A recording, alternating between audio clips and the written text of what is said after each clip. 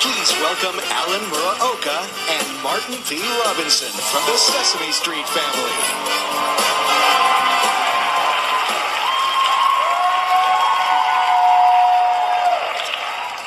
In the entire history of the National Academy of Television Arts and Sciences, only 3 programs have received the Lifetime Achievement Award: This Old House, 60 Minutes, and Sesame Street.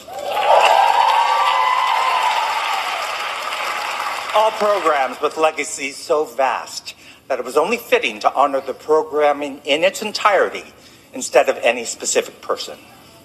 Well, tonight we honor 2 of the icons from the world's most famous street, Bob McGrath and Emilio Delgado.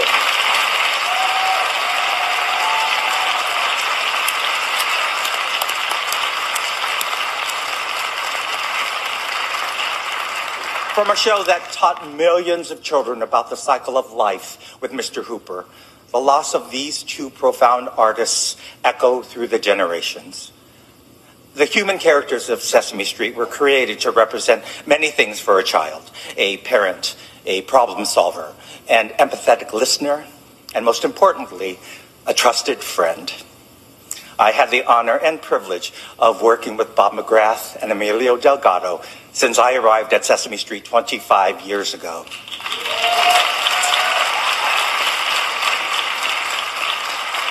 From day one, I saw how they use kindness as their superpower. We, the humans of Sesame Street, as we had come to affectionately call ourselves, are the public face of the show. And I learned from both Emilio and Bob that our jobs didn't end when we left our fictional street. I witnessed their care, their empathy, their tenderness whenever we were out in public and ran into a parent, a child, or an enthusiastic adult who had grown up watching them on their TV.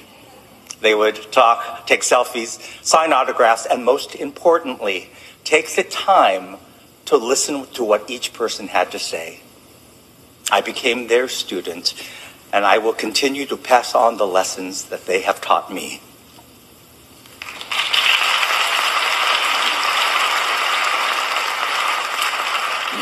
I was the new guy 41 years ago,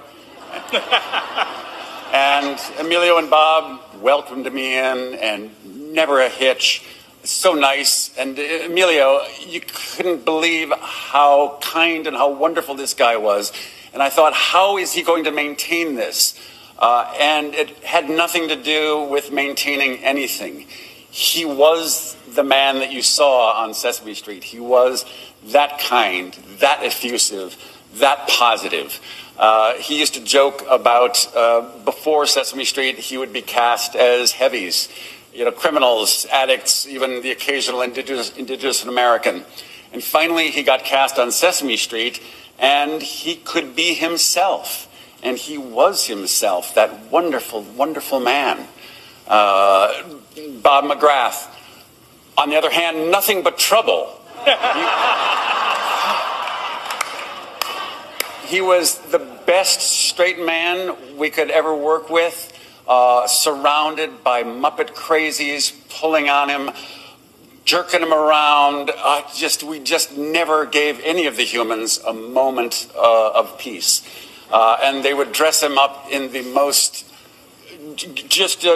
Triangle Bob, triangle pants. When you're later on YouTube, it's there. Look at that. It's just a little gem. And then they would dress him up as the teensy-weensy spider, and he had to climb the water spout and a tugboat. And my dear wife wrote a bit with him as a broccoli. And he came out on set dressed head to toe as a broccoli, and went to her and said, thank you, this is going to be so much fun. We will miss these 2 gentlemen. It was wonderful to work with them. But know that they were as you saw them, and they were loved at home by their families. They were loved on the street where they worked, and they were loved by the community and the world at large. So here's to them.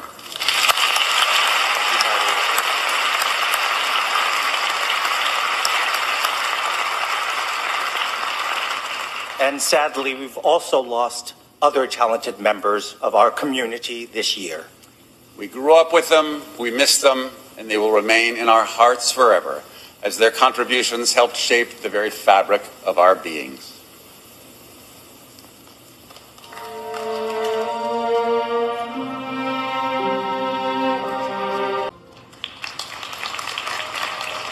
Last your whole life long.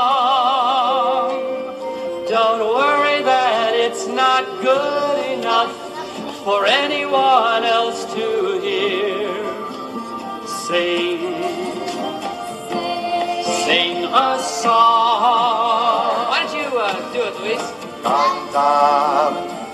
Canta una canción. Canta en voz alta, canta fuerte.